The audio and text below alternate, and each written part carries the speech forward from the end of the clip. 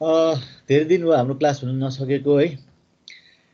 आजबाट resume गरौँ र हामीले पहिला कहाँसम्म डिल गरेका थियौँ भन्ने कुरा अलिकति यसो रिभ्यू गर्छु म पहिला।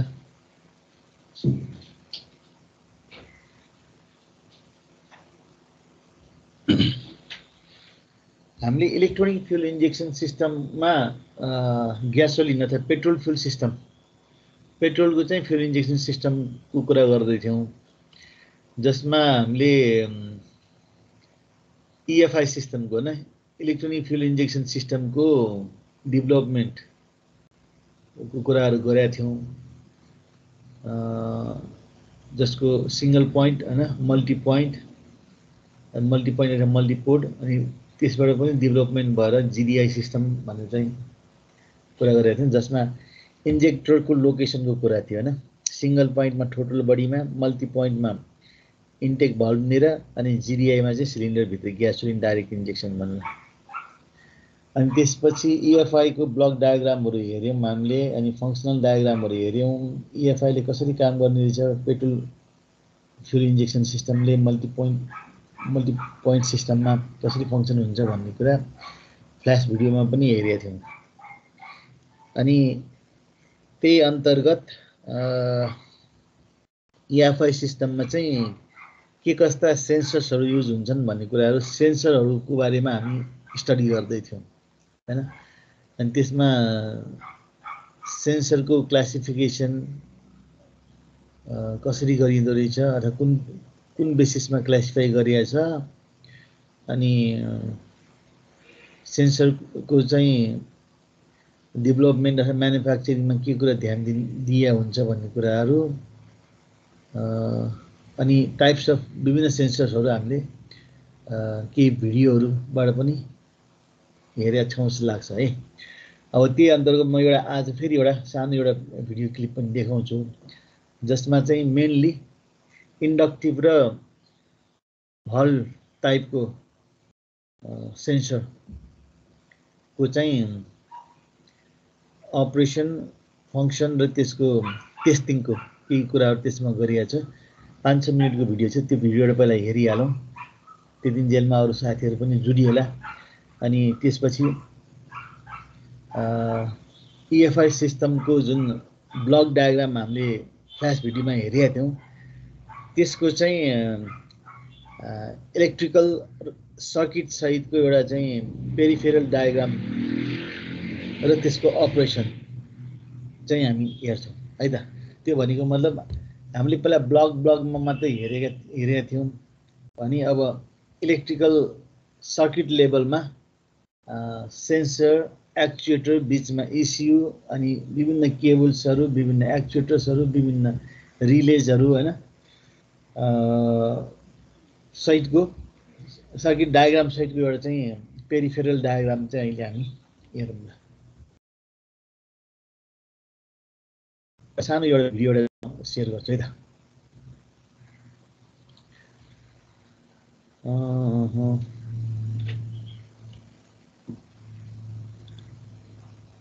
यहाँ साउन्ड सहित गर्नु पर्यो हैन।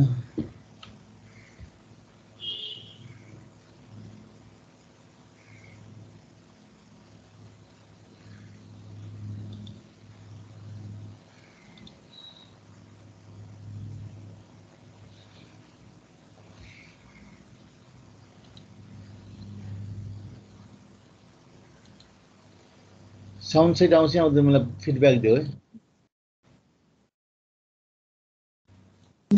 आइराको छैन सर।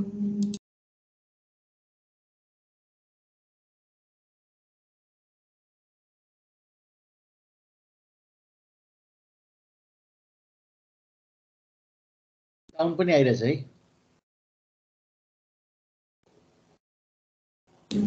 एकचोटि प्ले गर्नु त। छैन सर, आएको छैन। साउन्ड आएको छैन है? छैन सर। यहाँ सेयर इन्क्लुड साउन्ड यहाँ गर्नुपर्ने रहेछ। ओके, अब हुन्छ होला। Welcome to Automotive Basic Knowledge, and our topic for today is about आयो हैन साउन्ड पनि हजुर सर आएछ inductive and Hall effect RPM, the sensors explained. In this discussion we covered introduction of inductive and Hall effect RPM sensors, inductive sensor operating principles and specification, Hall effect sensor operating principles and specification, inductive sensor diagnostics and testing procedures, Hall effect sensor diagnostics and testing procedures. Test can be used. Introduction of inductive and Hall effect RPM sensors. Inductive and Hall effect RPM, the sensors in today's vehicles, mainly are used for measuring the RPM and determining the position of crankshaft or camshaft at engine management systems, as well as measuring the speed, RPM, of the wheels at ABS systems, ESP systems, etc. The RPM, the sensors typically can be Hall or inductive type. The operation of these sensors is fundamentally similar in all instances, although the construction can vary depending on the type of sensor, its intended use or manufacturer application. Inductive sensor operating principles and specification. 1 sensor housing. 2 output signal wires. 3 coaxial coated protection. 4 permanent magnet. 5 inductive coil. 6 pole pin. 7 trigger wheel. G air gap. The inductive sensor, also known as magnetic pickup sensor, during the operational work, as a result of inductive effect, in the sensor's coil is producing the oscillating voltage, that is one kind of sinusoidal waveform signal. When the trigger wheel with the teeth passes in enough close distance, G, to the pole pin of the sensor, the magnetic field surrounding the coil is changed. As the result of the magnetic field changes, in the coil a voltage is induced, which is proportional to the strength and rate of change of the magnetic field. One complete oscillation is produced for each tooth that passes beside to the sensor pole pin. Figure 1 shows the basic integral components and the shape of the generated signal of an inductive sensor. Depending upon the manufacturer application and type of the sensor, the electrical resistance of the coil is typically in the range between 500 ohms and 1.500 ohms. In some extreme cases, the lowest value can be about 200 ohms, as well as in some cases, the highest value can be up to 2.500 ohms. The voltage signal produced. यहाँ तिमीलाई confusion होला है उले यहाँ राखेको 500 ओम र 1500 ओम हो है 1.5 होइन 1.5 किलो ओम हो उले भन्दाखेरि पनि 1.5 ओम भन्छ गल्ती भनिरहेछ कि The highest value can be up to 2.500 ohms. The voltage signal produced by the sensor depends on the speed of the trigger wheel and the number of turns in the coil, so an output voltage could be expected between 1 volt and 2 volts during the engine cranking, for example, but in cases at higher RPM, can expected more. The output voltage signal produced by the sensor is weak, that is low energy level, so could easily be degraded by other external stronger signals, such as the ignition system, for example. For that reason, to eliminate the external influences, the signal wires from the sensor to the control unit are usually shielded with a coaxial coated wires type of protection. Hall effect sensor operating principles and specification. Unlike inductive sensors, the output signal from a Hall effect sensor is not affected by the rate of change of the magnetic field. The produced output voltage typically is in the range of millivolts and is additionally amplified by integrated electronics, fitted inside of the sensor housing. Figure 2 shows a typical build of a Hall effect sensor. The final output voltage signal usually is in digital waveform pulses. The output signal of a sensor can be either positive or negative with peak voltage usually up to 5 volts or 12 volts, depending upon the type of the integrated electronics and requirements of the used system. The amplitude of the output signal remains constant, only the frequency increases proportionally with RPM. Unlike inductive sensors which generate a voltage signal by itself, the Hall effect sensors must be additionally supplied by external voltage needed for integrated electronics. The usual supplying voltage is mainly 5 volts, but in some cases can be 12 volts. Inductive sensor diagnostics and testing procedures. Unplug the sensor and check that the electrical resistance of the inductive coil is roughly between 500 ohms and 1.500 ohms. If the reading value is drastically different, including 0 or infinite, replace the sensor. Note, in some extreme cases, the lowest resistance can be about 200 ohms, as well as in some cases, the highest resistance can be up to 2.500 ohms. Check the size of the air gap, G, between the sensor and the trigger wheel. The value should be G 0.8 to 1.5 millimeters, 0.03 to 0.06 inch. Check the cleanliness of the sensor pin, sometimes may have accumulated metal turnings. Check the continuity and condition of the wires, connectors, terminals and the condition of the shielding. Unplug the sensor and check that there is an output AC voltage when cranking the engine, for engine RPM sensors, or when a wheel is rotated, for ABS wheel sensors. The output voltage signal could be expected between 1 volt and 2 volts, AC voltage, during the engine cranking for example, but in cases at higher RPM, can expected more. Also, this operation can be performed and when the connector of the sensor is plugged in. Hall effect sensor diagnostics and testing procedures. Check the power supply to the sensor. The usual supply voltage is 5 volts, in some cases can be 12 volts. Check the size of the air gap, G, between the sensor and the trigger wheel. The value should be G 0.8 to 1.5 millimeters, 0.03 to 0.06 inch. Check the continuity and condition of the wires, connectors and terminals. Check the cleanliness of the sensor pin, sometimes may have accumulated metal turnings. Check that there is an output signal when cranking the engine, for engine RPM sensors, or when a wheel is rotated, for ABS wheel sensors.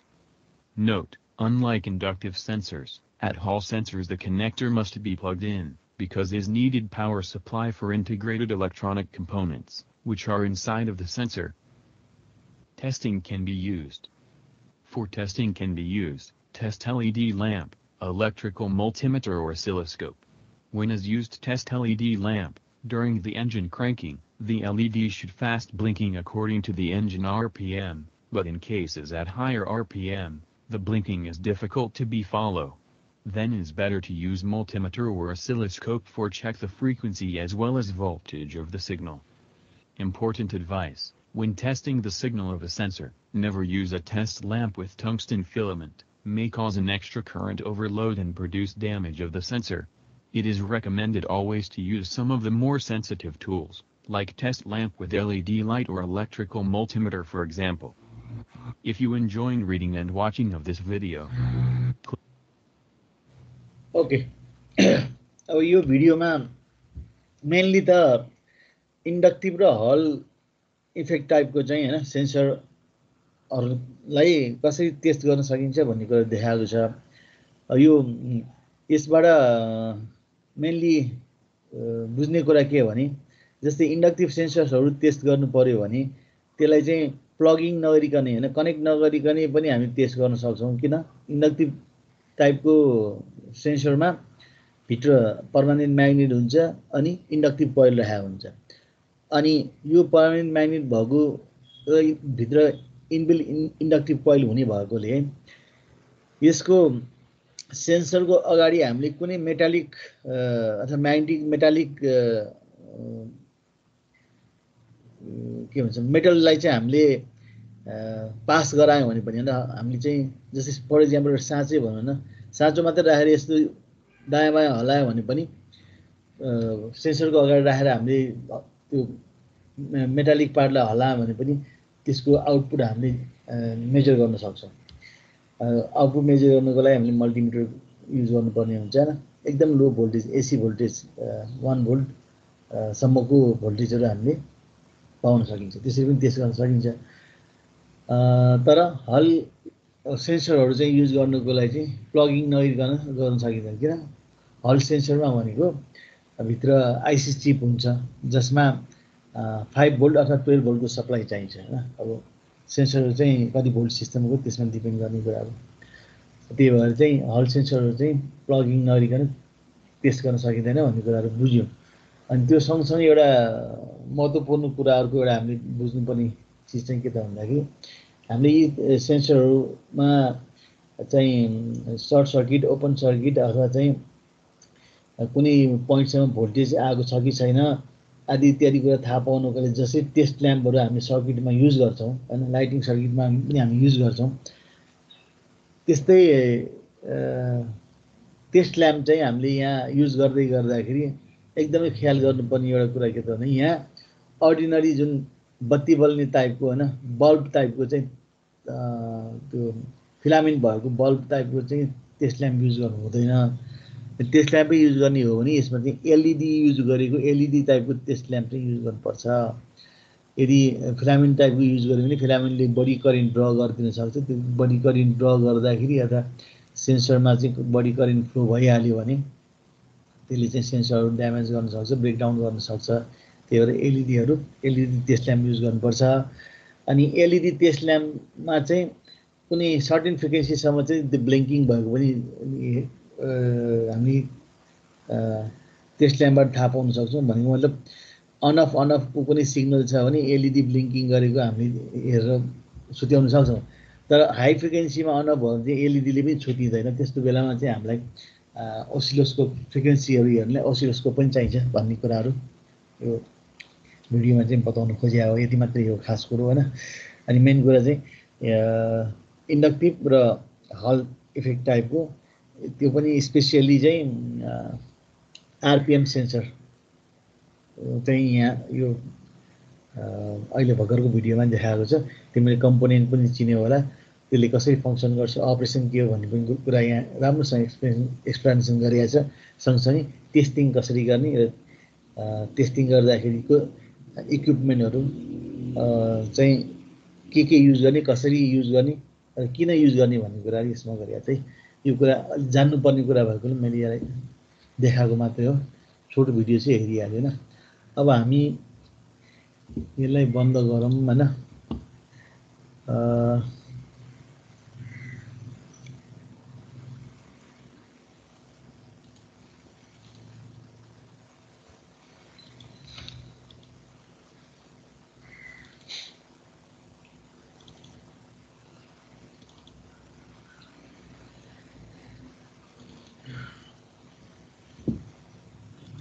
ल यो flash भिडियोमा एउटा पनि circuit diagram यहाँ छ हैन। अब हामीले ECU को फङ्सनल ब्लक डायग्राम हेरिसकेको जस्तो लाग्छ मलाई है। हेरिसकेको छैन भने म फेरि त्यसलाई एक्चुअली मैले पनि बिर्सिसकेँ। ECU को फङ्सनल ब्लक डायग्राम र एक्चुअल ECU को फोटोग्राफहरू पनि म देखाउँछु। यही कुराहरू चाहिँ सर्किट लेभलमा यहाँ देखाएको छ हैन, कसरी फङ्सन गर्छ भन्ने कुरा म अलिकति यसमा देखाउन चाहन्छु। यो हेरिसकेपछि हामीलाई EFI सिस्टमको सर्किट र यसको पेरिफेरल जुन डायग्राम छ, पेरिफेरल जुन कम्पोनेन्ट्सहरू छ कसरी चाहिँ वर्क गर्छ, कसरी फङ्सन गर्छ भन्ने कुराहरू हामी क्लियरली बुझ्न सक्छौँ। अब यहाँ हेर्यौँ भने यो पार्ट हाम्रो ECU भयो हैन, इलेक्ट्रोनिक कन्ट्रोल युनिट यहाँ छ। इलेक्ट्रोनिक कन्ट्रोल युनिटमा के हुन्छ, एक साइडमा चाहिँ प्लगिङ हुन्छ, सबै केबलहरू चाहिँ यसमा प्लग्ड हुन्छ।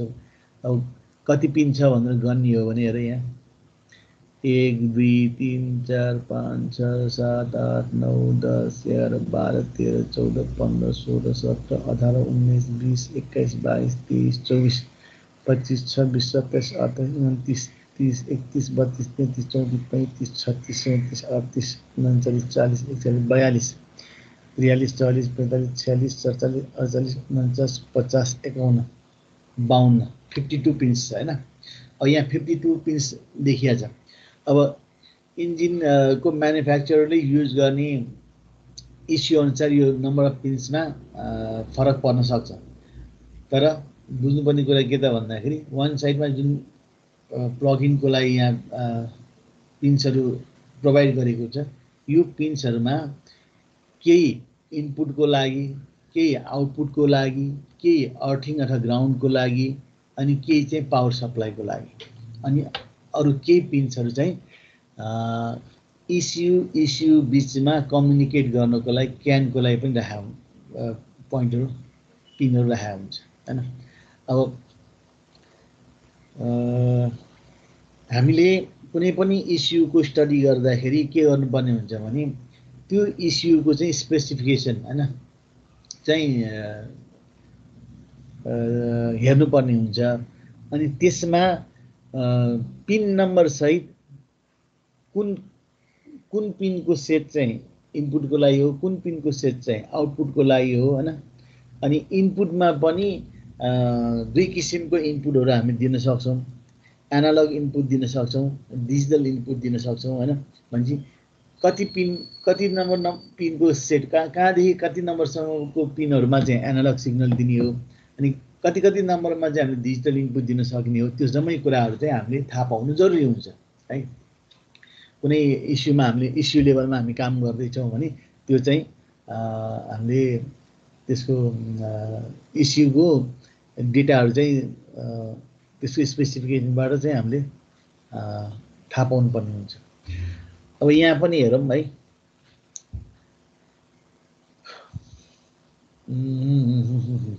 जस्तै यहाँ सेन्सरहरुको केही लिस्टहरु यहाँ छ र। एयर फ्लो सेन्सर हैन। एयर फ्लो सेन्सरमा यहाँ ATS भनेको एयर टेम्परेचर सेन्सर छ, BPS भनेको ब्यारोमेट्रिक प्रेसर सेन्सर छ हैन। अनि ब्याट्री भोल्टेज होला, यो अर्थिङ भइहाल्यो हैन। ESC भने चाहिँ के हो? Air flow sensor. Air flow सेन्सरकै रहेछ यो अर्थिङ। ओके, यो पुरै युनिट चाहिँ एयर फ्लो सेन्सर हैन। हाम्रो एयर फ्लो सेन्सर भित्र नै ब्यारोमेट्रिक प्रेसर सेन्सर पनि राखेको हुन्छ, एयर टेम्परेचर सेन्सर पनि राखेको हुन्छ है। अनि यो TPS भनेको टोटल पोजिसन सेन्सर भइहाल्यो हैन। अनि ISC स्टेप मोटर भनेको त एक्चुएटरमा आउने भयो हैन। त्यसै WTS भनेको वाटर टेम्परेचर सेन्सर भयो हैन। स्टियरिङ स्विच भनेको स्विच पनि एउटा सेन्सरको रूपमा लिन सकिन्छ हैन। अनि अक्सिजन सेन्सर यो O2 सेन्सर भइहाल्यो। अनि आइडल स्विचहरुलाई पनि हामी सेन्सरको रूपमा लिन सकिन्छ, अन छ कि अफ छ भन्ने सिग्नल दिन्छ हैन। अनि त्यसैगरी इग्निसन टाइमिङ एडजस्टिङ टर्मिनल यो भयो, ठीक छ।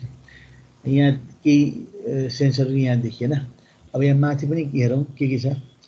यहाँ एउटा दुईटा तीनटा चारवटा, यो चारैवटा चाहिँ इन्जेक्टर हुन् भनेपछि यो चाहिँ हाम्रो एक्चुएटरहरु भयो हैन। त्यसपछि इग्निसन कोइल पनि आफैमा एउटा एक्चुएटर भयो है। अनि PC सोलेनोइड भल्भ, यो सोलेनोइड भल्भ पनि एक्चुएटरै भयो। रिले पनि कन्ट्रोल रिलेहरु पनि एक्चुएटरै भयो हैन। अनि यो त मोटर छ, मोटर भनेपछि एक्चुएटर नै भयो। मोटर भनेको जहिले पनि एक्चुएटरै भयो हैन। त्यसैगरी यो कम्बिनेसन मिटर छ। यसमा यो रिड स्विच होला। यसलाई चाहिँ हामीले यो स्विचलाई चाहिँ के भन्छ सेन्सरको रूपमा लिन सकियो हैन। त्यसै न्यूट्रल स्विच छ, यसलाई पनि सेन्सरको रूपमा लिन सकियो। अनि यता इग्निसन स्विच छ, यता फ्यूज प्यानल छ, ब्याट्री यहाँ छ, स्टार्टिङ मोटर यहाँ छ, डिस्ट्रिब्युटर यो भयो, पावर ट्रान्जिस्टर। इग्निसन सिस्टम हामीले पढिसकेका छौं इलेक्ट्रोनिक इग्निसन सिस्टममा। पावर ट्रान्जिस्टर यहाँ राखिदिएको छ। अनि air colonel relay, magnetic clutch यो AC को लागि भयो हैन। यहाँ कुल्यान्ट टेम्परेचर स्विच यहाँ पनि छ। अनि जेनेरेटर र अल्टरनेटर यहाँ राखिदिएको छ। अनि यति कम्पोनेन्टहरु हामी यहाँ देखिरहेका छौं हैन। अब जस्तै अहिले यो अन छैन, अफ छ हैन। जस्तै यो ब्याट्रीको प्लसबाट 60 एम्पियर, 30 एम्पियर, 20 एम्पियर यो फ्यूज बक्समा गएको छ। यहाँ 60 एम्पियरको फ्यूज यहाँबाट लगाएको छ भने त्यसैगरी यो 100 एम्पियरको मेन फ्यूजबाट मध्ये यहाँ 30 एम्पियरबाट चाहिँ इग्निसन स्विचतिर गएको छ हैन। अनि 20 एम्पियरबाट यहाँ कता लगाएको छ ब्याट्री ब्याकअप सोर्स भने उसमा के भन्छ इस्युमा लगाएको छ है। अनि यदि अर्को 10 एम्पियर फ्यूजले चाहिँ यो एयर कर्नल रिले जोडियो। अब मेन चाहिँ अहिले इग्निसन स्विच अफ पोजिसनमा छ हैन, साँचो अन गरिसकेको छैन भन्ने कुरा बुझ्नु पर्यो। हामी यसलाई अन गर्यो भने हैन, र अन गरेर सुरुमा इन्जिन स्टार्टिङ कन्डिसनमा गयो भने कुरा है। हामी इग्निसन स्विच अन गरेर स्टार्टिङ गर्ने भनेकै इन्जिनलाई क्र्याङ्क गर्ने हो नि त हैन। अब ब्याट्रीको पावर चाहिँ हामीले इग्निसन स्विचबाट स्टार्टिङमा दियौँ हैन। स्टार्टिङमा दिने बित्तिकै इन्जिन क्र्याङ्क भयो। इन्जिन क्र्याङ्क किन भयो त भन्दाखेरि यहाँ स्टार्टर मोटर घुम्यो नि त हैन। यहाँ स्टार्टर मोटर घुम्यो भने स्टार्टर मोटर घुम्नको लागि हामीले स्टार्टिङ सिस्टम पढिसकेका छौँ। अब हामी कुरा बुझ्छौँ। स्टार्टर मोटरको लागि मोटर केबल डाइरेक्ट मोटरमा यहाँ आएको छ, अनि यसको म्याग्नेटिक सोलिनोइडलाई चाहिँ स्टार्टिङ सोलिनोइडलाई हैन, जसमा पुलिङ कोइल होल्डिङ कोइल हुन्छ नि हैन, त्यसलाई चाहिँ म्याग्नेटाइज गर्नको लागि यो जुन एउटा स्टार्टिङको लागि आउने यो वायर हेर्यौँ भने कहाँबाट आएको छ भने खोज्दै गयो भने हेर यहाँबाट ल्याएको रहेछ भनेपछि यदि न्युट्रल स्विच इग्निसन स्टार्टिङ भयो, न्युट्रल स्विच पनि अन छ भने यहीँबाट ट्यापिङ गरेर ल्याएर चाहिँ सिधै यहाँ स्टार्टर मोटरमा ल्याएछ है। ओके, अनि स्टार्टर मोटर घुम्यो भनेपछि यसमा रिले युज गरेको छैन यो सर्किटमा। अब यो सर्किटमा रिले युज गरेको छैन। न्युट्रल स्विचबाटै स्टार्टर मोटरमा ल्याए, स्टार्टर मोटर रन भयो। अब स्टार्टर मोटर रन भइसकेपछि त के हुनु पर्यो, इग्निसन सिस्टम पनि चल्नु पर्यो नि त हैन। क्र्याङ्क मात्रै गरेर त भएन। त्यसो नेक्स्ट फेजमा हामी हेरौँ। हेर न्युट्रल स्विच ओके। अब यहाँ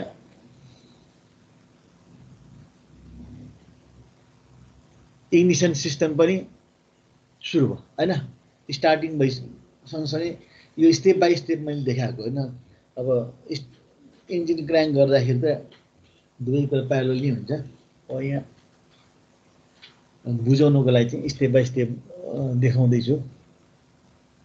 अब इग्निसन चाहिँ अन हुँदाखेरि के हुने भयो त हेर, यहाँ पावर ट्रान्सफर यहाँ छ हैन, अनि यो डिस्ट्रिब्युटर यो भयो। यहाँबाट हाम्रो इग्निसन कोइल यहाँ छ हैन।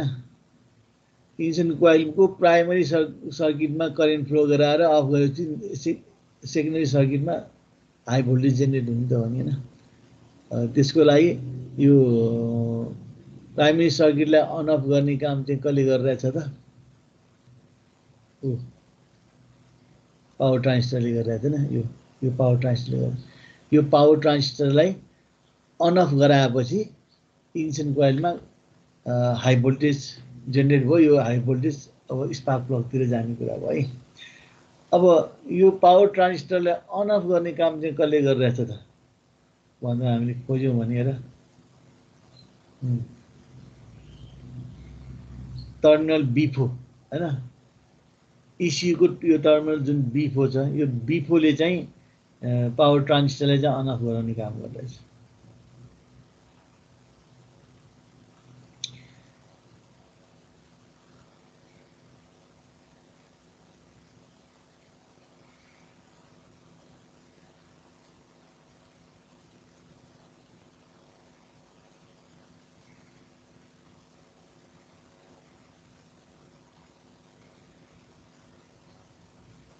ओके, अनि इग्निसनलाई चाहिने क्र्याङ्क एङ्गल सेन्सर हैन। क्र्याङ्क एङ्गल सेन्सरको सिग्नल चाहिँ यहाँ लिइरहेछ हो हैन। क्र्याङ्क एङ्गल सेन्सर यहाँबाट लिइरहेछ, अनि अर्को डिस्ट्रिब्युटरबाट पनि लिइरहेछ एउटा सिग्नल हैन। डिस्ट्रिब्युटरबाट लिनु भनेको के हो, क्याम एङ्गल सेन्सर हैन।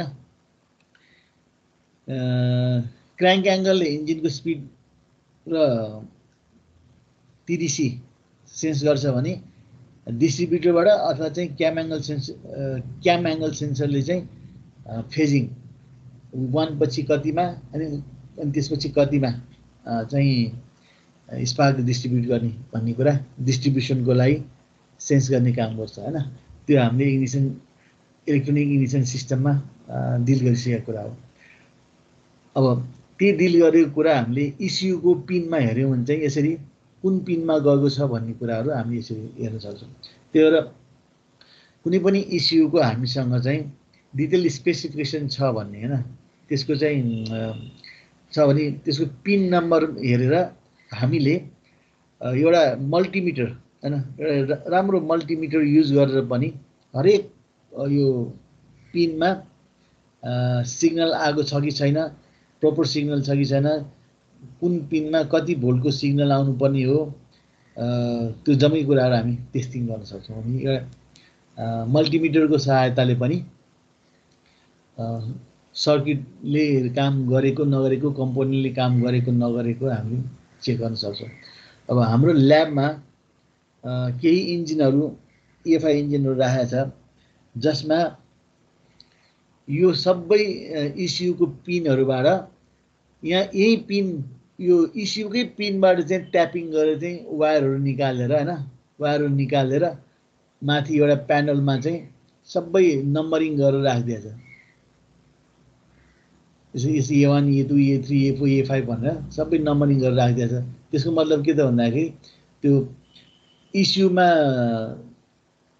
चाहिँ पिन छिराएर मल्टिमिटरले टेस्ट गरेर राख्न आवश्यक छैन।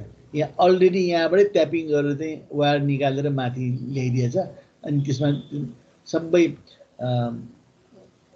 के भन्छ नेम ट्यागहरू पनि राखेको छ, जसले गर्दाखेरि हामीले कुनै पनि कम्पोनेन्टहरू टेस्ट गर्न चाहिँ एउटा सिम्पली एउटा मल्टिमिटरले टेस्ट गर्न सक्ने फेसिलिटी चाहिँ त्यहाँ राखेको छ। अब ल्याब हुँदाखेरि तिमीले चाहिँ ल्याबमा त्यो इन्जिनमा यो पिनहरू कसरी चेक गर्न सकिन्छ मल्टिमिटर युज गरेर, त्यो चाहिँ एकचोटि हेर्नुपर्ने हुन्छ। हेर्नुको लागि म भन्छु है। अब देखाउने टिचरलाई तिमीले रिक्वेस्ट गर्नुपर्छ है, नभए फेरि नदेखाइदिन सक्छ। तिमीले आफैले इनिसिएसन लिएर यस्तो छ एकचोटि हेर्ने भन्ने कुरा चाहिँ गर्नुपर्छ है त। अब सिमिलरली हामी अझै अर्को अपरेसन पनि हेरौँ। यहाँसम्म पुग्यौँ होइन, हामी इग्निसनसम्म पुग्यौँ।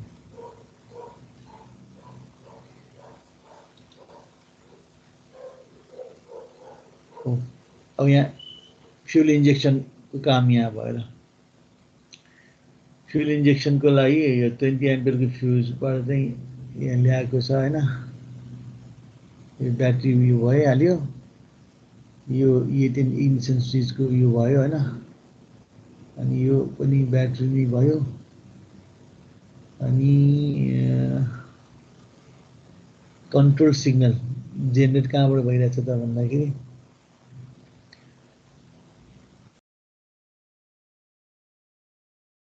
इन्जेक्सनको सिग्नल यहाँ छ है।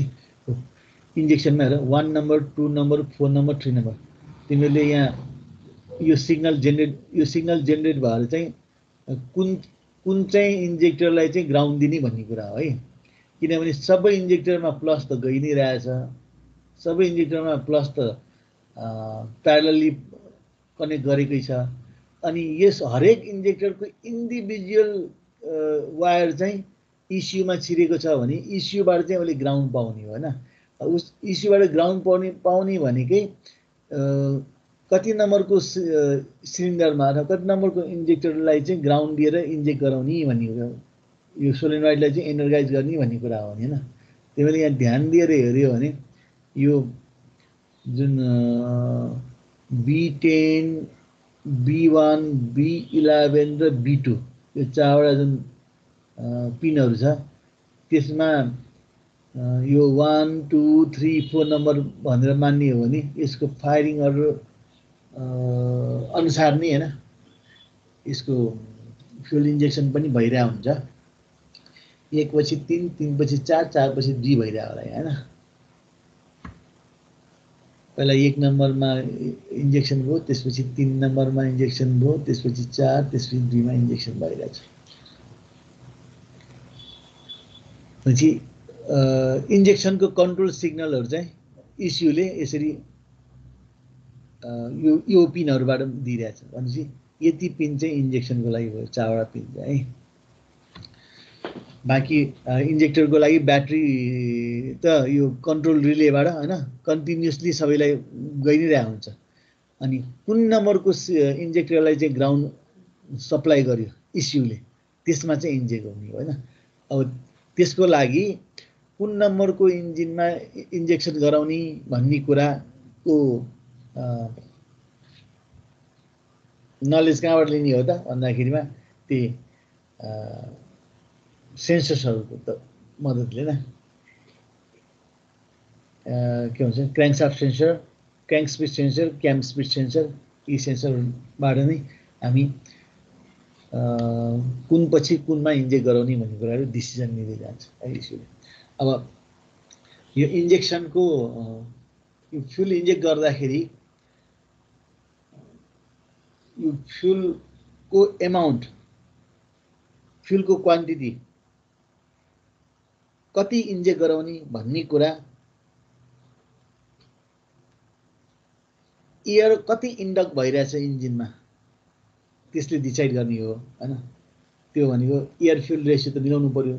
त्यही भएर एयर फ्लो सेन्सरले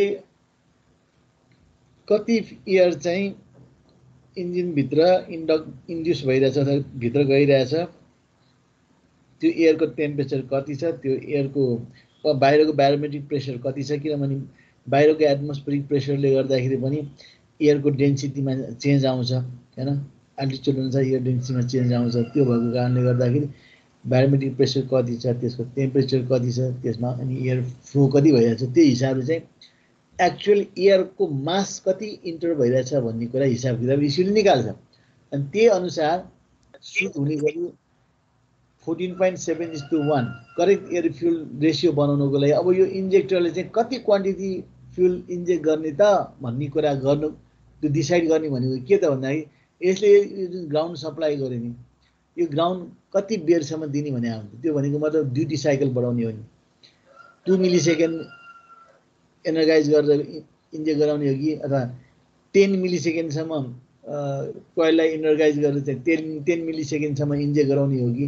त्यो इन्जेक्ट गराएपछि यो हरेक इन्जेक्टरमा त फ्युल प्रेसर त कन्स्ट्यान्ट मेन्टेन गरे हुन्छ, 2.5 to 3 बारको प्रेसर मेन्टेन नै गरे हुन्छ। अनि यो कति बेरसम्म खुल्यो त्यो अनुसारको भोल्युम यो फ्युलको क्वान्टिटीमा चेन्ज आउने भयो नि त हैन।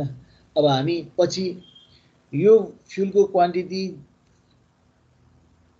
चेन्ज गर्ने भनेकै यो इन्जेक्टरको सोलेनोइडलाई एनर्जाइज गर्ने इलेक्ट्रिक सिग्नलको पल्सको विथ हैन ले डिसाइड गर्ने हो। पल्स विथ लामो छ भने लामो समयसम्म इन्जेक्ट गर्ने हो, पल्स विथ छोटो छ भने छोटो समयसम्म इन्जेक्ट गर्ने हो। त्यो अनुसार फ्युलको क्वान्टिटी घटी बढी हुने भयो। त्यसैको टाइमिङ डायग्रामहरु हामी पछि फेरि डिस्कस गर्छौं। त्यो टाइमिङ त्यो पल्स विथको टाइमिङ डायग्राम बनाएर हामीले त्यो पल्स विथ कसरी चेन्ज हुँदो रहेछ अनि के कारणले चेन्ज हुँदो रहेछ भन्ने कुरा त्यो पल्स विथ टाइमिङ डायग्राममा हामी फेरि एकचोटि हेर्ने नै छौं। अहिलेको लागि चाहिँ यहाँ चाहिँ हामीले हेर्न खोजेको चाहिँ यो ECU को नम्बर अफ पिन्सहरुमा चाहिँ कसरी यो सर्किट जोडिया हुन्छ र कसरी चाहिँ यो फंक्सनिङ हुन्छ भन्ने कुरा मात्रै हेर्न खोजेको हामीले है। त्यसपछि यहाँ यो आइडलको भएन। आइडलमा चाहिँ उले IC स्टेप मोटरको काम आएन यहाँ हेर।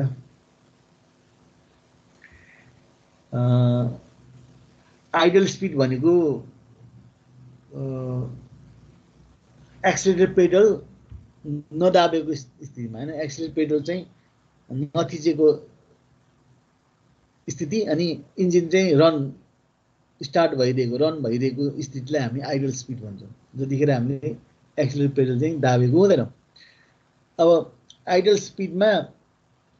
स्पिड कहिले त्यसको सेट स्पिड भनेको सपोज सजिलोको लागि हामी 1000 आरपीएम भनौँ न 1000 आरपीएम को आइडल स्पिड छ भने यो आइडल स्पिड पनि क्लाइमेटिक कन्डिसन अनुसार र अल्टिट्युड अनुसार भेरिएसन आउन सक्छ हैन। अब जाडो महिनामा हामीले इन्जिन स्टार्ट गर्यौं भनेदेखि हावा एकदमै चिसो हुन्छ, गर्मी महिनामा हावा एकदमै तातो हुन्छ, त्यो गरेर हावाको डेन्सिटीमा चेन्ज आउँछ। हावाको डेन्सिटीमा चेन्ज आउने बित्तिकै नै हावाको एयरको इन्टेक हुने मासमा चेन्ज आउने हो।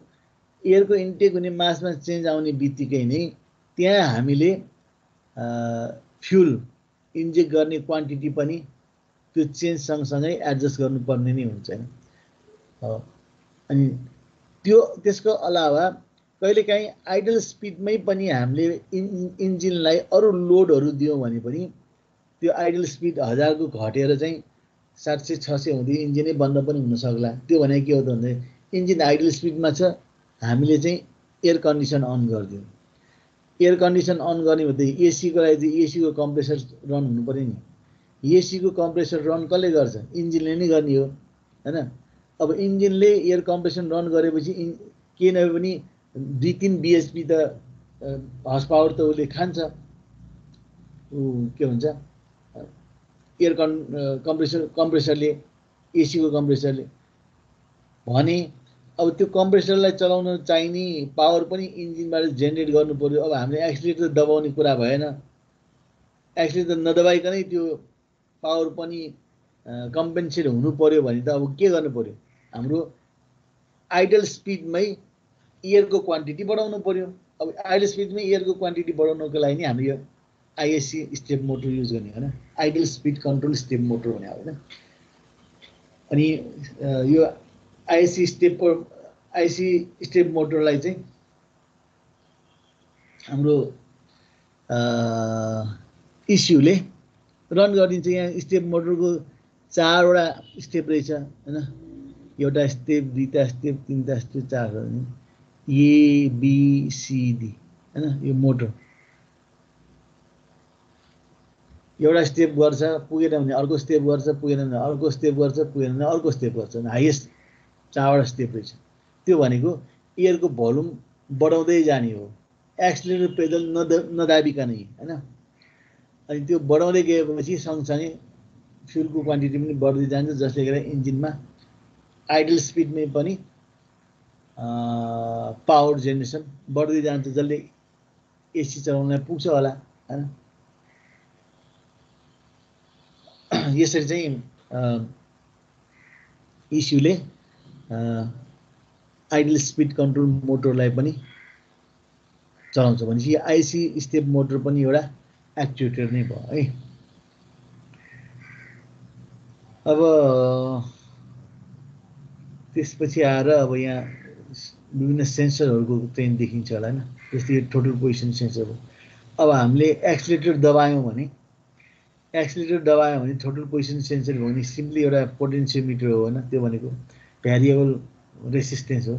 यो रेसिस्टेन्स जति भ्यारी गर्यो त्यो अनुसारको यहाँ भोल्टेज जेनेरेसन, भोल्टेज सिग्नल आउँछ, जुन यो C19 total position sensor TPS है, यसले चाहिँ रिसिभ गर्छ।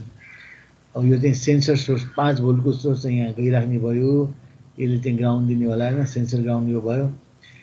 यो टोटल पोजिसन सेन्सरको रेसिस्टेन्समा यो कन्स्ट्यान्ट भोल्टेज 5 भोल्ट र ग्राउन्ड दिएपछि अनि यहाँ यो वाइपरले हैन लोदेखि हाईसम्म, यो सबभन्दा लो रेसिस्टेन्स यो, सबभन्दा म्याक्सिमम रेसिस्टेन्स यहाँ आइसकेपछि हुन्छ भने यसमा भोल्टेज 5 भोल्टदेखि 0 भोल्टसम्म हैन को चाहिँ भेरिएसन यहाँ आउने भयो। त्यसै अनुसार चाहिँ कति एक्सिलेटर दबाएको छ भन्ने कुराहरू बुझिने भयो सेन्सरले है। यो सेन्सर के चाहिँ ECUले। अब यो ECU को स्ट्रक्चरमा खाली पिन मात्रै देखाएको छ है। ECU को आर्किटेक्चर यहाँ भित्र छैन। यसमा चाहिँ पिन र पेरिफेरल कम्पोनेन्टहरु मात्रै देखाएको छ यो ECU मा है। सिमिलरली एयर फ्लो सेन्सरको कुरा गर्ने हो भने हेर, एयर फ्लो सेन्सरमा पनि यहाँबाट एयर फ्लो कति भइरहेछ भन्ने कुरा C10 भन्ने चाहिँ पिनबाट चाहिँ एयर फ्लो सेन्सर रिडिङ लिँदो रहेछ हैन कति एयर फ्लो भइरहेछ भन्ने कुरा यहाँबाट थाहा पाउनेछ C10 यो पनि एउटा भोल्टेज सिग्नल नै हो है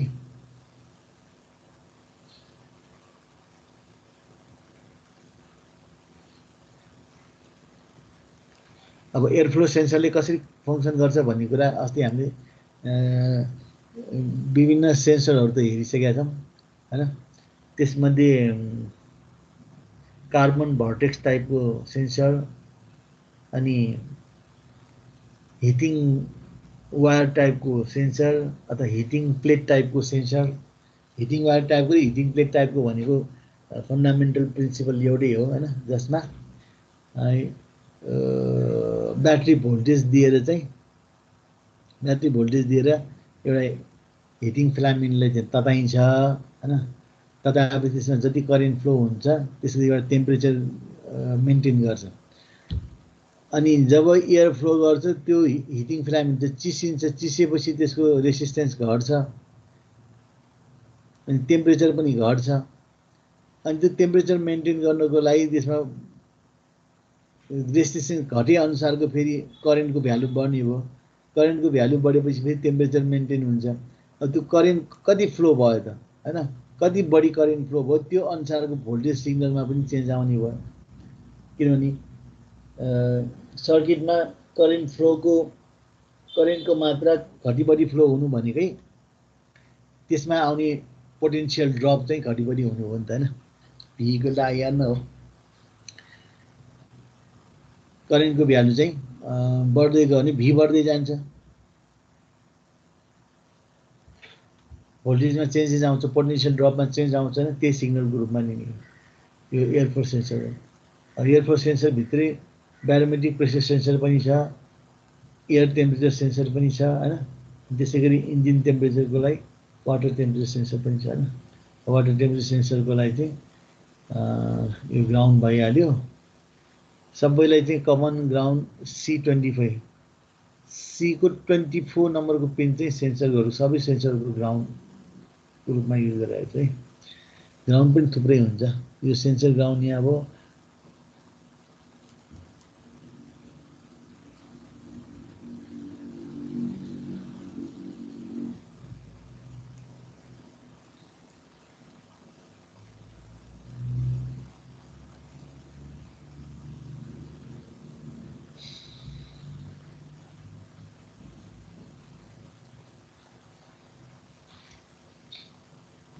यहाँ एउटै मात्रै ग्राउन्ड देखाएको चाहिँ इस्युमा अरु पनि ग्राउन्डहरु हुन्छ अनि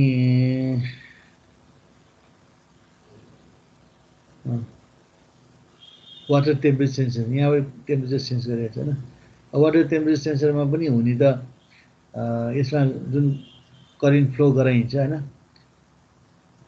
यो थर्मिस्टर न हो हैन थर्मिस्टर भनेपछि पोजिटिभ टेम्परेचर कोएफिसिएन्ट अथवा नेगेटिभ टेम्परेचर कोएफिसिएन्ट हुन्छ प्रायसो वाटर टेम्परेचर सेन्सरमा चाहिँ नेगेटिभ टेम्परेचर कोएफिसिएन्ट नै हुन्छ त्यो भनेको जति त्यो सेन्सर हिट हुँदै गयो त्यति चाहिँ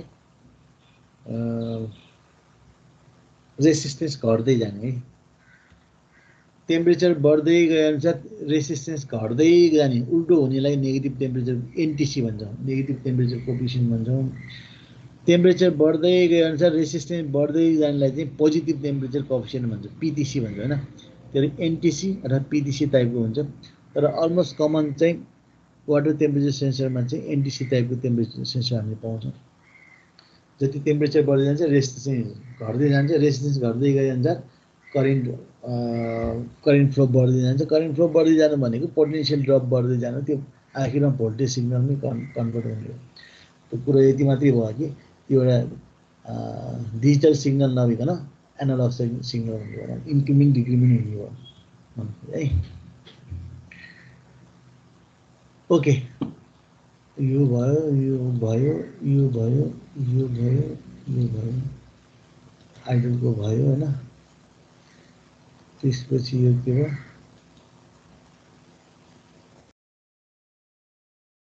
फ्युल इन्जेक्सन भयो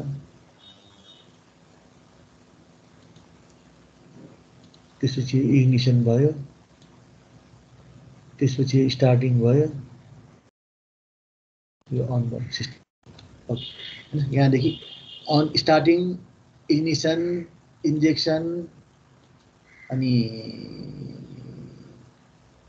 आइडल स्पिड हैन। आइडल स्पिडको लागि चाहिँ हेर, यो आइडल स्विचले चाहिँ सेन्सरको रूपमा काम गरेको छ। आइडल स्विच भन्छ नि, हामीले एक्सिलरेटर पेडल नदाब्दाखेरि आइडल स्विच चाहिँ क्लोज हुन्छ। यो आइडल स्विच क्लोज हुने, यो आइडल स्विचले यहाँ ग्राउन्ड पाउनु भनेको यो पिनमा कति C14 नम्बरको पिनमा चाहिँ इस्युलाई चाहिँ खबर गर्नु, इन्फर्मेसन दिनु होइन। आइडल स्विच अन छ भनेको, किनकि यहाँ करेन्ट फ्लो हुने बित्तिकै यो सिग्नल पाउने। अथवा भनौँ न, यहाँ पहिला चाहिँ 5 भोल्ट पहिला पाइरहन्थ्यो भने होइन, यो पिनमा पहिला 5 भोल्ट आइरहन्थ्यो भने यहाँ ग्राउन्ड जोड्ने बित्तिकै 0 हुने भयो नि त। 5 और 0, 5 और 0 अन अफ भन्ने कुरा इन्फर्मेसन इस्युले पाउने।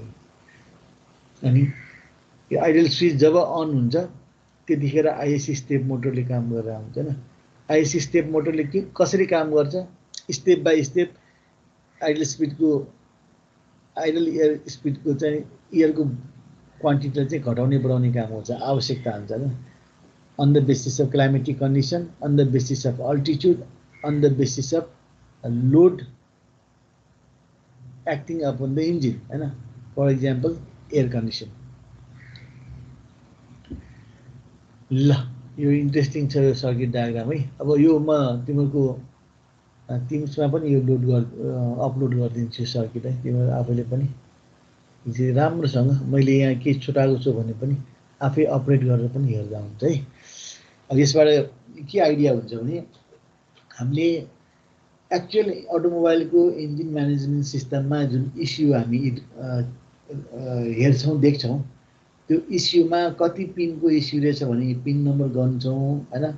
अनि त्यसको इनपुट पिन कुन कुन हुन्, आउटपुट पिन भन्नाले एक्चुएटरलाई चाहिँ एक्टिङ गर्नको लागि एक्चुएट गर्नको लागि जाने आउटपुट पिनहरू कुन कुन हुन्, ब्याट्री सप्लाई कुन हो, ग्राउन्ड कुन हो, यो सबै पिनहरू चाहिँ हामीले थाहा पाउनुपर्ने हुन्छ। र त्यसको लागि चाहिँ हरेक इस्युको स्पेसिफिकेसन हामीले हेर्नुपर्ने हुन्छ भन्ने कुरा यहाँबाट आइडिया आयो। र सँगसँगै हरेक पिनमा चाहिँ हामीले भोल्टेज सिग्नलहरू पाउने भएको कारणले गर्दाखेरि सिम्पली एउटा एलइडी टेस्ट ल्याम्प राखेर पनि सिग्नल आएको छ कि छैन भने पनि हेर्न सक्छौँ भने सिग्नलमा पनि कति भोल्ट आउनु पर्ने, ठ्याक्कै त्यति भोल्ट आएको छ कि छैन भने हेर्नको लागि मल्टिमिटर युज गरेर पनि हामीले यो पिनहरू थाहा पाएर टेस्टिङ गर्न सक्छौँ भन्ने आइडिया यहाँबाट चाहिँ क्लियर भयो होला भन्ने मलाई लाग्छ है त। के छ यसमा?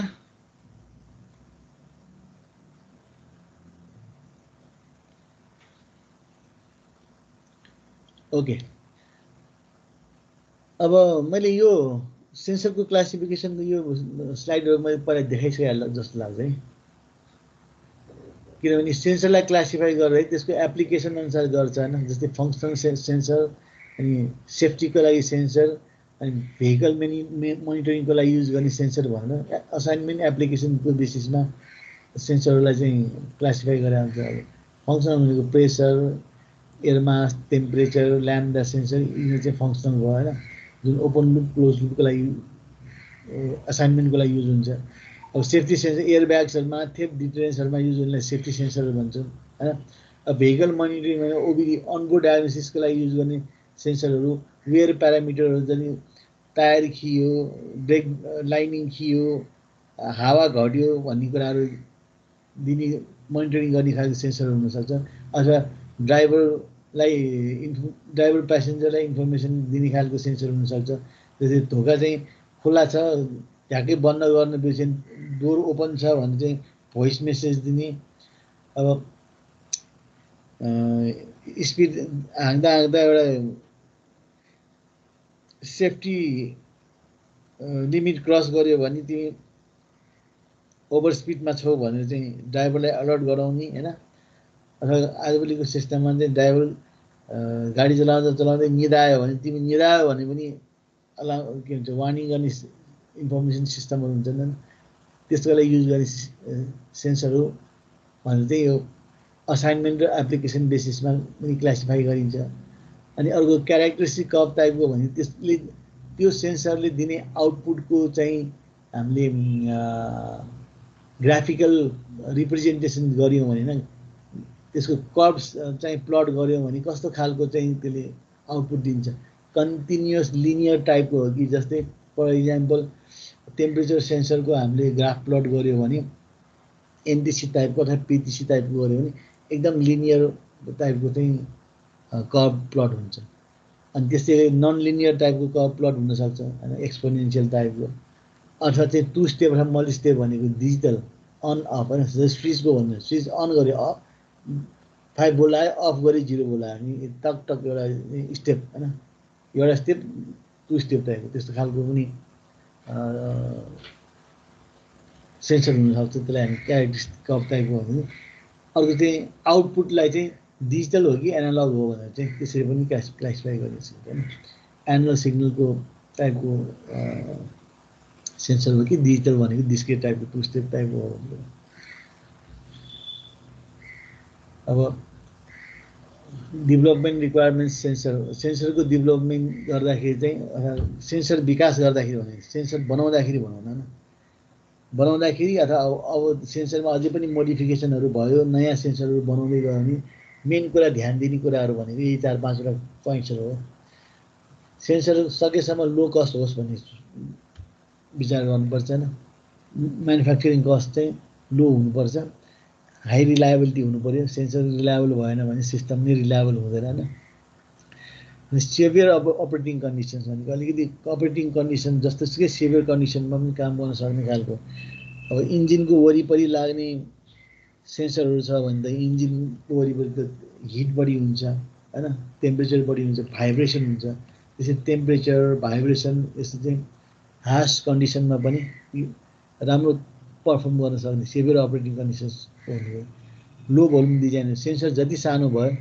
त्यति राम्रो हैन जति ठाउँ कम खाए त्यति राम्रो हो त त्यही भएर सानो सानो कम्पोनेन्ट बनाउन सक्यो भने अझै राम्रो अनि एकदमै हाई एक्युरेसी हुनु पर्यो प्रिसाइज हुनु पर्यो सेन्स त गर्ने तर यसको टोलरेन्सको रेन्ज त धेरै ठुलो भयो भने पनि काम हुँदैन सेन्सर म्यानुफ्याक्चरिङमा र डेभलपमेन्टमा ध्यान दिनुपर्ने कुराहरु र ध्यान दिने कुराहरु चाहिँ र आवश्यक कुराहरु चाहिँ यिनी हुन् अब यो कुराहरु मैले पहिला देखाइसकेको हो हैन त्यो मैले यसमा अलमलिन अब चाहिँ नेक्स्टमा म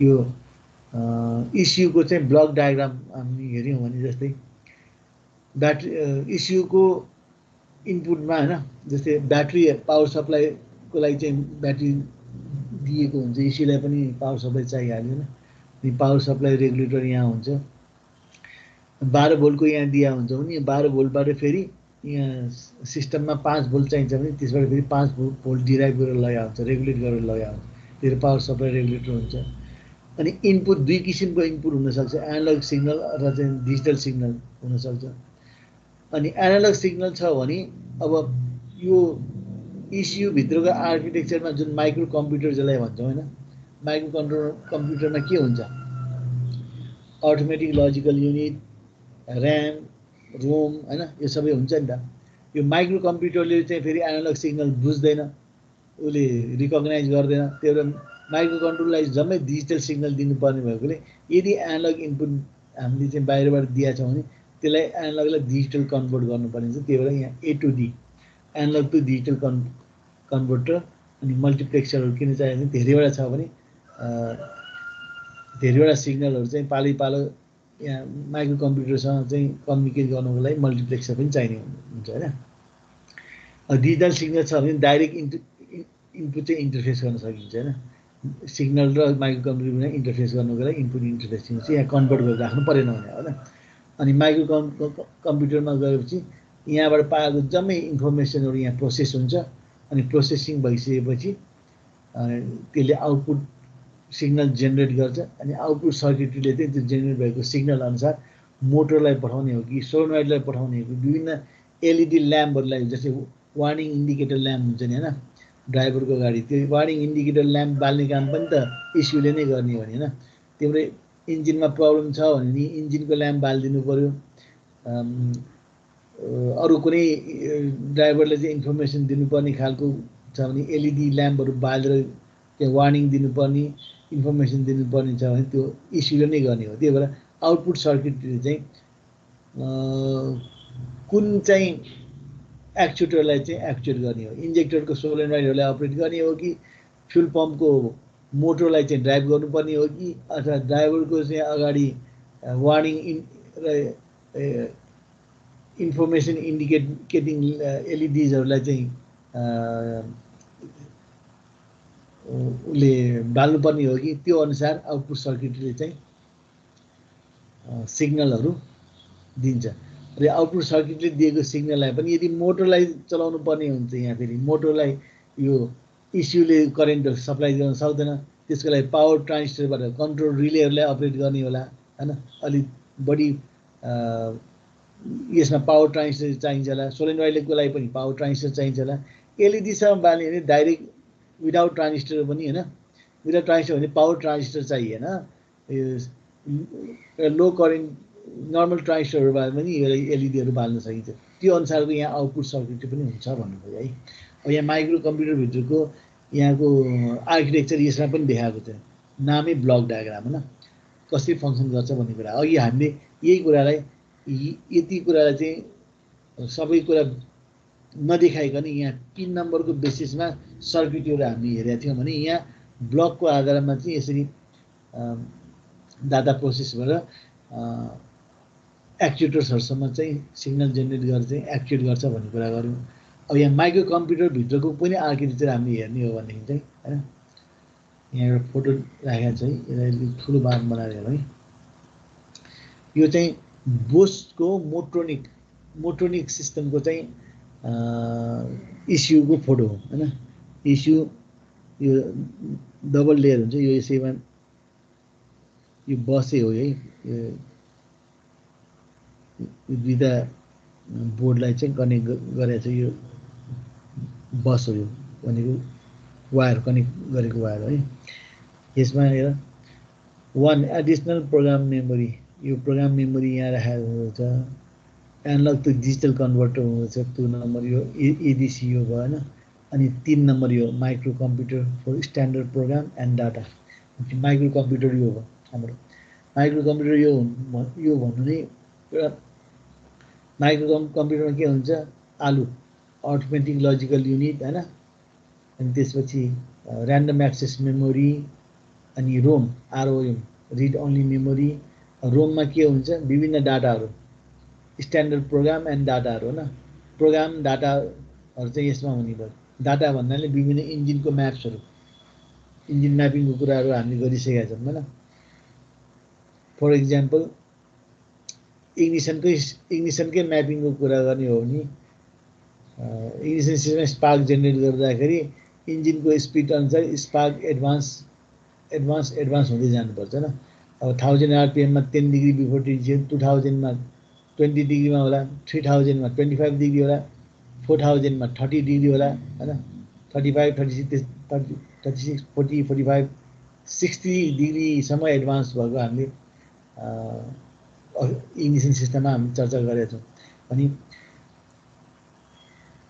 इन्जिनको कति RPM मा र इन्जिनमा कति लोड र RPM दुईटा कुरा मोनिटरिङ गर्छ हैन सेन्सरले लोड र RPM मा कति डिग्री एडभान्स गर्ने भन्ने कुरा इन्जिन डायनामोमिटरमा राखेर इन्जिनको परफर्मेन्स टेस्ट गरेर एउटा चाहिँ डाटा टेबल बनाएको हुन्छ हैन एउटा टेबल चाहिँ जेनेरेट गरेको हुन्छ अनि त्यही टेबललाई नि हामीले यो रोममा चाहिँ लोड गरेका हुन्छौं जसलाई हामी इन्जिन म्याप भन्छौं इन्जिन म्यापिङमा पनि के को म्याप हो त्यो त इग्निसन सिस्टमको इग्निसन टाइमिङ र इग्निसन एडभान्स टाइमिङको चाहिँ म्यापिङ भयो।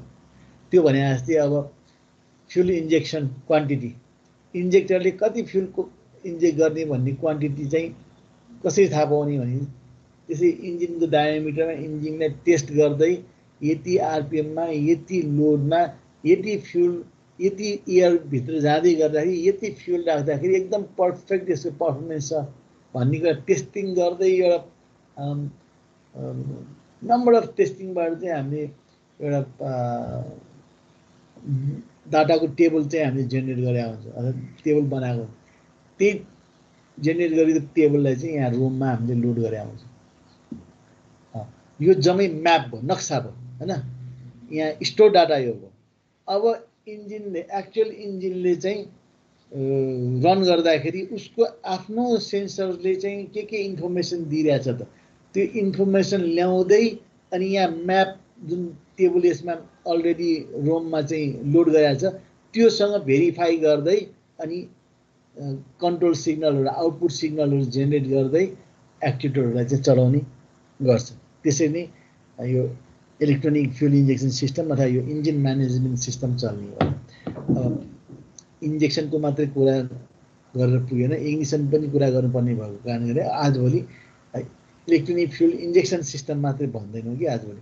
त्यही भएर आजभोलि चाहिँ इग्निसन सिस्टम समेत इस्युले नै म्यानेज गर्ने भएको कारणले गर्दा इन्जिन म्यानेजमेन्ट सिस्टम भन्छ। इन्जिन म्यानेजमेन्ट सिस्टममा चाहिँ सेन्सर, इस्यु र एक्चुएटर यो तीनटा खण्ड पार्ट हुन्छ, जसमा सेन्सर्सहरुको इन्फर्मेसन अनुसार इस्युले आफ्नो stored data, stored table, data table जसलाई हामी इन्जिन म्याप्स भन्छौँ हैन, त्यो म्याप्सको आधारमा आएको सेन्सरबाट आएको इन्फर्मेसनलाई भेरिफाई गर्दै हैन अथवा कम्पेयर गर्दै त्यो अनुसारको अनि आउटपुट सिग्नल जेनेरेट गरेर एक्चुएटरले चलाउने काम गर्छ। अब यो 4 नम्बर चाहिँ integrated circuit engine speed and reference mark signal processing. 4 number कहाँ छ हो? यो चाहिँ यहाँ अर्को यहाँ इन्टिग्रेटेड छ, आइसी एउटा छ। यो आइसी को काम के त engine speed, reference mark signal प्रोसेसिङहरु यसमा हुने हो। अनि 5 मा इग्निसन आउटपुट स्टेज 5 हो। इग्निसन आउटपुट स्टेज भनेको यहाँ यो ट्रान्जिस्टरै हो, एउटा पावर ट्रान्जिस्टर हो। पावर ट्रान्जिस्टर किन चाहियो त ठुलो छ नि यो ट्रान्जिस्टर हैन, किन इग्निसन सिस्टममा करेन्ट त हेभी करेन्ट फ्लो हुन्छ नि त, केही न पनि 500 एम्पियर करेन्ट फ्लो हुन्छ, त्यही भएर ठुलै ट्रान्जिस्टर चाहियो। त्यसैगरी 6 फ्युल इन्जेक्सन आउटपुट स्टेज हो। 6 नम्बरको चाहिँ यहाँ देखाएको छ, यो पनि ट्रान्जिस्टर नै हो तर यतिको पावर ट्रान्जिस्टर छैन, किन इन्जेक्टर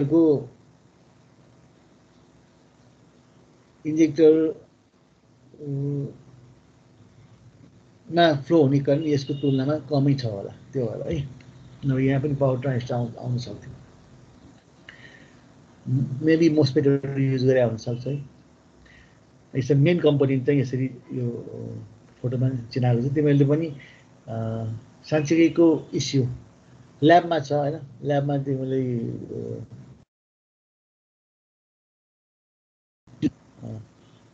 यसरी खोलेरै हेर्न सक्छौ।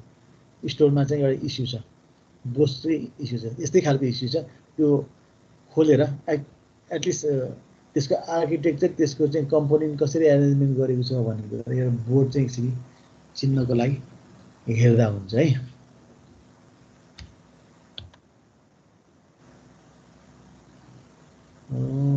कन्ट्रोल युनिटको कुराहरु आयो यहाँ।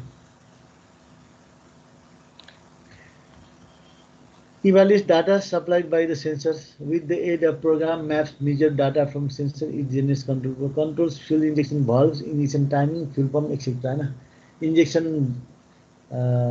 इन्जेक्सन भल्भ भनेको इन्जेक्टर भनेको, इग्निसन टाइमिङ भनेको इग्निसन कोइलहरु अन अफ गर्ने, पावर ट्रान्जिस्टरको अन अफ गर्ने, फ्युल पम्प भनेको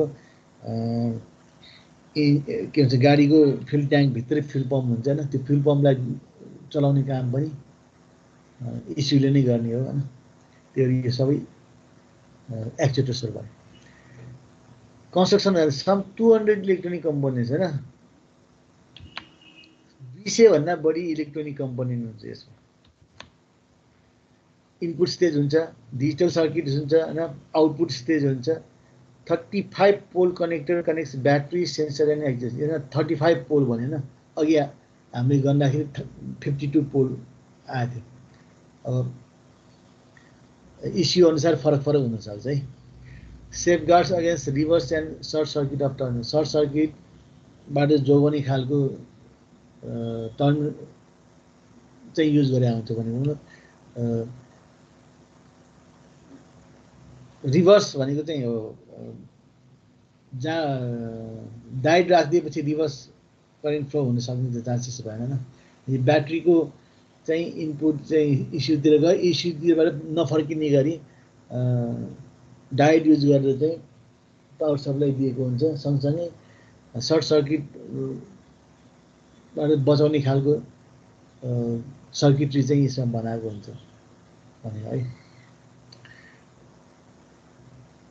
अब त्यस्तै गरी यहाँ एउटा मैले अर्को एउटा ब्लक डायग्राम राखेको छु यसमा चाहिँ अलिकति माइक्रो कम्प्युटर भित्रको चाहिँ आर्किटेक्चर पनि यहाँ देखिन्छ हेर यो सेक्सन इनपुट स्टेज हो हैन यो सेक्सन आउटपुट स्टेज हो अनि यो बीचको चाहिँ माइक्रो कम्प्युटर सिस्टम भयो यहाँ बाहिर पेरिफेरीमा आउट वरिपरि विभिन्न कम्पोनेन्टहरु जो छ यो सेन्सर्सहरु यतातिर छ अनि यतातिर एक्चुएटरहरु छ इनपुट पेरिफेरीमा सेन्सर्सहरु आउटपुट पेरिफेरीमा एक्चुएटरहरु अनि ECU भित्र हेर्दाखेरि यता साइडमा जम्मै इनपुट स्टेज यता साइडमा जम्मै आउटपुट स्टेज बीचमा चाहिँ माइक्रो कम्प्युटर अब इनपुट स्टेजमा इन्जिन स्पिड क्र्याङ्क पोजिसन स्पिड यो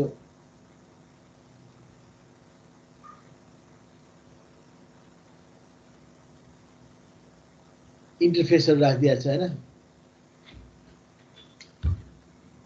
IF पल्स सेपहरु राखिदिएको छ यहाँ चाहिँ एनालग टु डिजिटल कन्भर्टर साइडको इन्टरफेस राखिदिएको छ हैन किनभने यसबाट दिने एनालग सिग्नल आउँछ त्यही भएर यहाँ डिजिटलमा कन्भर्ट गरी इनपुट दिनु पर्यो यहाँ चाहिँ डिजिटल सिग्नल आए पनि त्यसको फ्रिक्वेन्सीमा चेन्ज आउँछ RPM भनेको कहिले लो आउँछ कहिले हाई आउँछ लो RPM मा लो फ्रिक्वेन्सी आउँछ हाई RPM मा हाई फ्रिक्वेन्सी आउँछ हैन त्यही भएर पल्स सेपरहरु युज गरेर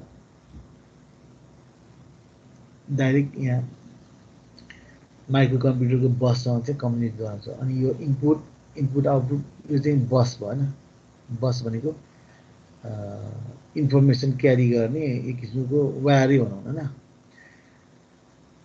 अनि माइक्रो कम्प्युटर भित्र CPU रोम र्याम हुन्छ हैन CPU भित्र अर्थमेटिक लजिक युनिटहरु हुन्छ हैन रोममा पर्मानेन्ट डेटाहरु राख्ने भयो प्रोग्रामहरु राख्ने भयो र्याममा चाहिँ यहाँबाट आएको इन्फर्मेसनहरु पनि र्याममा आउँछ अनि यहाँ रोममा भएको डेटा पनि उले फेच गरेर र्याममै लिन्छ डेटा कम्पेयर गर्छ अनि के जेनेरेट गर्नुपर्ने हो डेटा आउटपुट सिग्नल के जेनेरेट गर्छ नि आउटपुट सिग्नल बसमा राख्दिन्छ बसबाट आउटपुट हुँदै आउटपुट स्टेजबाट चाहिँ त्यसले पम्प चलाउने इन्जेक्सन कोइललाई अन अफ गर्ने हो कि इन्जेक्टर नोजलको लाई चाहिँ अपरेट गर्ने हो कि त्यो अनुसारको सिग्नलहरु यसले जेनेरेट गरेको हुन्छ यसमा चाहिँ माइक्रो कम्प्युटर भित्रको आर्किटेक्चर पनि अलिकति ब्रिफमा यो छ है अब यो अस्ति मैले इग्निसन सिस्टम पढाउँदाखेरि नि डिल गरिसके जस्तो लाग्छ गरे कि गरिन यो टाइमिङ डायग्राम मैले एक्सप्लेन गरिसक्या हो कि होइन कि बिर्सिसक्यो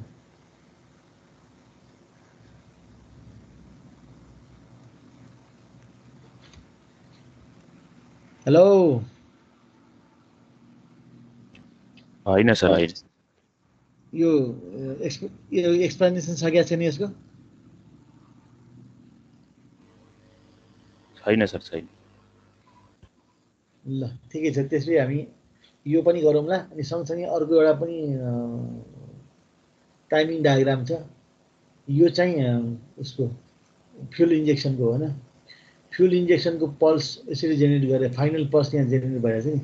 यो पल्स विथ जुन छ, यो जति पल्स विथ भयो त्यो अनुसार चाहिँ इन्जेक्टर अन हुने हो। र जति बेरसम्म इन्जेक्टर अन भयो त्यति फ्युल चाहिँ इन्जेक्ट हुने हो। अनि यो चाहिँ timing diagram of the LJ24 cylinder 4 cylinder इन्जिनको लागि चाहिँ फ्युल इन्जेक्सन टाइमिङ डायग्राम यो भयो हैन। अनि यो चाहिँ 6 सिलिन्डरको लागि चाहिँ एउटा इग्निसन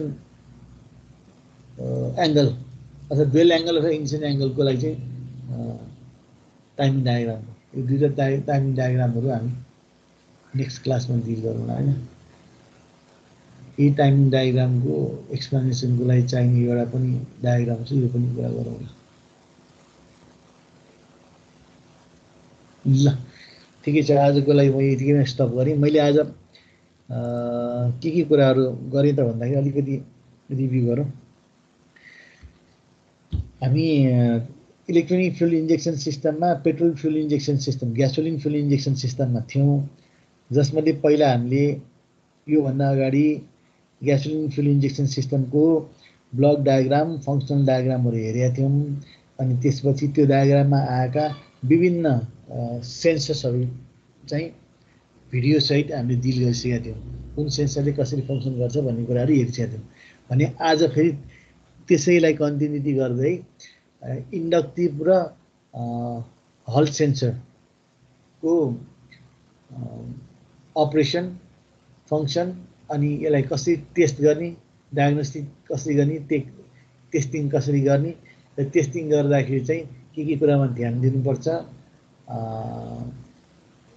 एलइडी टेस्ट ल्याम्प किन युज गर्ने, अनि आदि इत्यादि कुराहरू एउटा सानो भिडियो हेरेर क्लियरिफाई गर्यौँ। अनि त्यसपछि इलेक्ट्रोनिक फ्युल इन्जेक्सन सिस्टमको जुन फङ्सनल ब्लक डायग्राममा हामीले बुझेका थियौँ त्यसलाई चाहिँ सर्किट डायग्राममा चाहिँ हामीले आज अलिकति स्टडी गर्यौँ हैन। ECUमा चाहिँ नम्बर अफ पिन्स हुँदो रहेछ हैन। कुनैमा 35 होला, कुनैमा 52 होला, कुनैमा मोर देन 100 पनि हुनसक्छ हैन। अब त्यो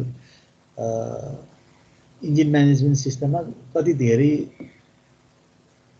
सेन्सर युज गरेको थियो त्यो अनुसार पिन बढ्दै जाँदैन हो।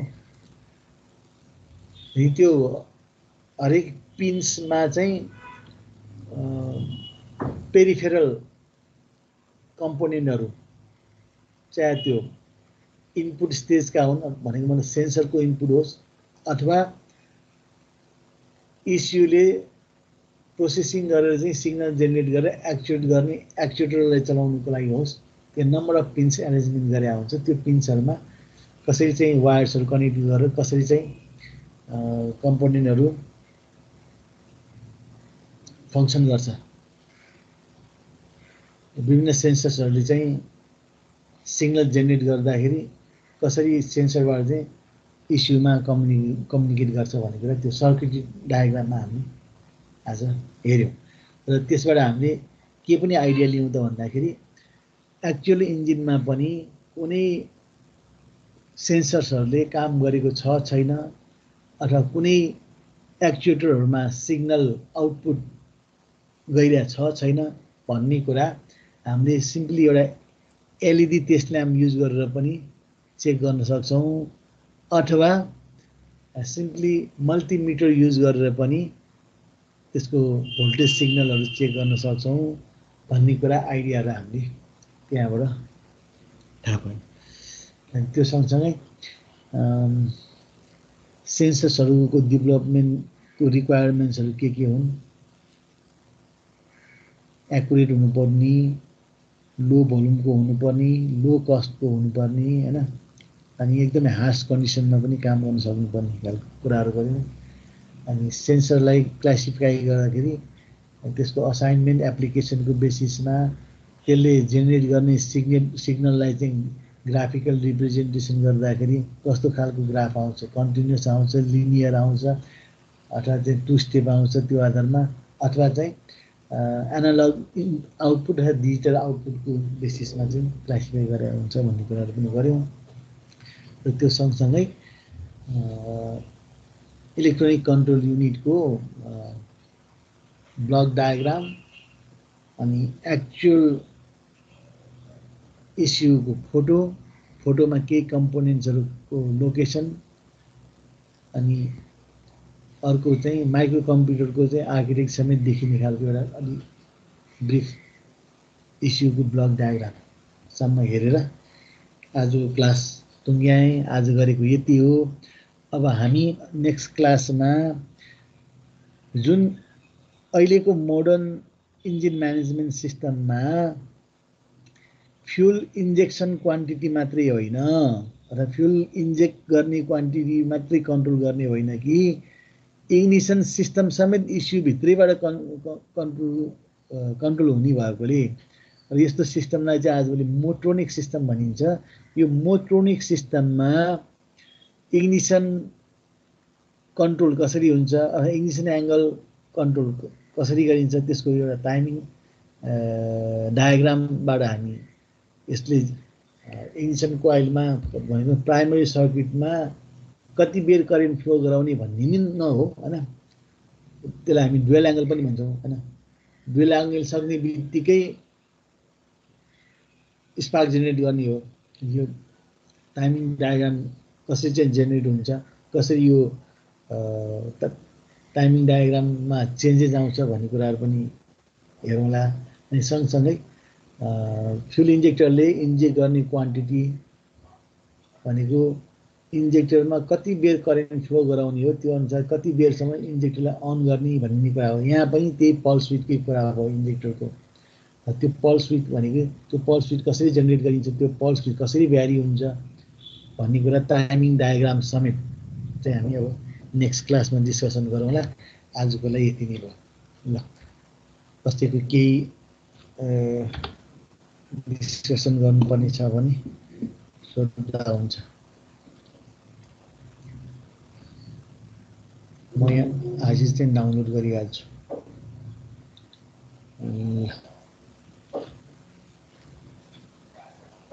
रेकर्डिङ छ भने सबैजना चुप लाएर बस्या हो कि? एउटा क्वेसन थियो यो सब्जेक्ट रिलेटेडमा, यसमा पनि ओल्ड क्वेसनहरू हेरेर इनफ हुने हो कि के हो? ओल्ड क्वेसन करिब त्यस्तै खालको क्वेसन आउने हो। अब यस्तो नि, हामी यसमा न्युमेरिकल सोध्दैनौँ हैन। न्युमेरिकल गर्नु पर्दैन। न्युमेरिकल गर्ने भए पो न्युमेरिकलमा भेराइटी अफ नयाँ नयाँ न्युमेरिकलहरू गराउने भन्ने कुरा हुन्छ। हामी यो टेक्नोलोजी पढ्या हो नि त हैन। यसमा के भन्छ अटोमोटिभ इलेक्ट्रिकल इलेक्ट्रोनिक सिस्टम अन्तर्गतमा अटोमोबाइलको के इलेक्ट्रिकल सिस्टमहरू छन्, इन्जिन म्यानेजमेन्ट सिस्टममा EFI मा के सिस्टमहरू छन्, डिजलमा के सिस्टमहरू छन्, सिस्टमको लेआउट, त्यसको सिस्टमको कम्पोनेन्ट, अनि त्यो सिस्टमले कसरी अपरेट गर्छन्, अनि सिस्टमका कम्पोनेन्टहरूको फङ्सन के हुन् भन्ने कुरा यो एप्लिकेसन बेसिसमा कुरा गर्ने भएको कारणले गर्दाखेरि त्यो करिकुलमले त्यसलाई ठ्याक्कै बाँधेको छ, यति पढ्ने भन्ने कुरा गरेको छ। अनि त्यति कुराको चाहिँ फङ्सन अपरेसन्सहरू, एडभान्टेज डिसएडभान्टेजहरू, केही सर्किट डायग्रामहरू कन्थ भइसकेपछि त त्योभन्दा बाहिर सोध्ने कुरा पनि भएन। भनेपछि प्रायः जस्तो रिपिट दिने क्वेसनहरू चाहिँ भइरहेको हुन्छ। त्यति नयाँ कुराहरू, नयाँ सुन्दै नसुनेको क्वेसनहरू, दिलै नगरेको क्वेसनहरू चाहिँ आउँदैन। हामी जति यसमा स्लाइडहरू डिल गर्छौँ र जति कुराहरू हामी यहाँ देखाउँछौँ पढाउँछौँ त्यही भित्रबाट सोध्ने हो है। त्यसमा नआत्तिदा हुन्छ।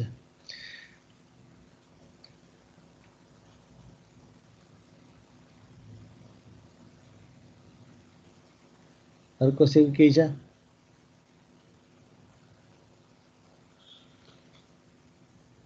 भोलि 10 बजे कस्तो भन्नु खोजेको? बिहान अगाडि नै हाम्रो त ढिलो छ नि। अब अहिले सबै अरूको लगभग त्यो सकिसक्यो क्या अनि के भन्नु अब बिहान अगाडि जानु यसो गरौँ न हामी 12:45 देखि क्लास छ हाम्रो हैन त्यसले 12:45 नगरिकन करिब 12 बजेतिरबाटै सुरु गरौँ नि त हैन 45 मिनेट अगाडिबाटै हुन्छ हुन्छ ल म इन्फर्म गर्छु नि त भोलि है 12 बजी गर्ने इन्फर्मेसन त यही भइहाल्यो केही चेन्ज आयो भने मात्रै म इन्फर्मेसन गर्छु नभएदेखि भोलि हामी 12 बजी भेटौँ हैन ल आजलाई बाई है